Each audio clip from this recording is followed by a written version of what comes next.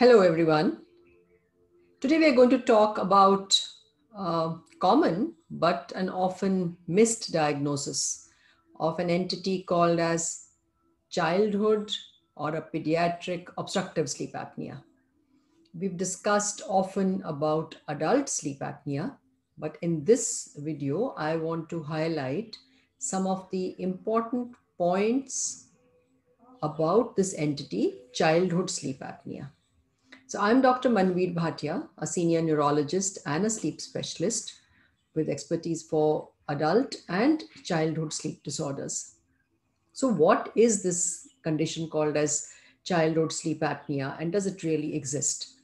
You'll be surprised to know that it's very common. It's about 1 to 4% of the children can have this entity. What is it? And how do these children present, and how should parents become alert or sensitive to this problem? So these children usually have a very restless sleep.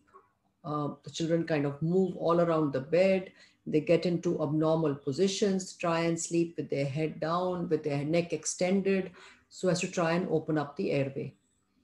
They have a very noisy breathing. So in adults, we have snoring. In children, we may just have noisy breathing, or you may just observe just some abnormal breathing. There are long pauses during which the child doesn't take a breath.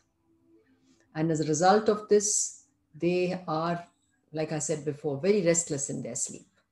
What else can happen?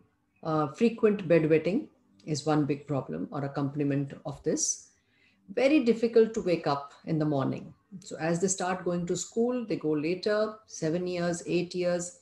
You find that even after 9 hours of sleep, 8 hours, 10 hours, you can't wake them up. They feel they are very deep sleep.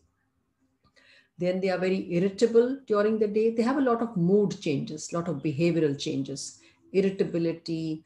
They start decreasing performance in their school. Academic changes are noticed by their teachers. Teachers will complain that they come and they tend to put their head down.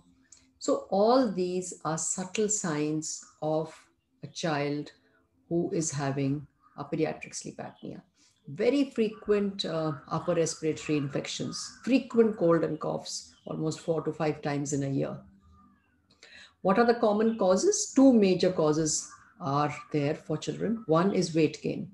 In fact, obesity has a higher prevalence, or it's more often associated with the sleep apnea.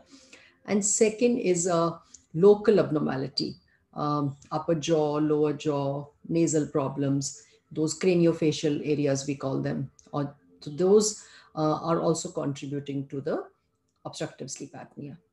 So all I can say is that be alert to the symptoms of noisy breathing, very restless sleep, difficulty in waking up, bedwetting if it has not been controlled, sitting up in sleep, occasionally even sleep talking, sleepwalking can be a part of sleep apnea. And in the next videos, we will talk about how does one manage this and what should one do if you do recognize that a child has this. I hope this has been of value and will help you to identify this problem in your children. Thanking you.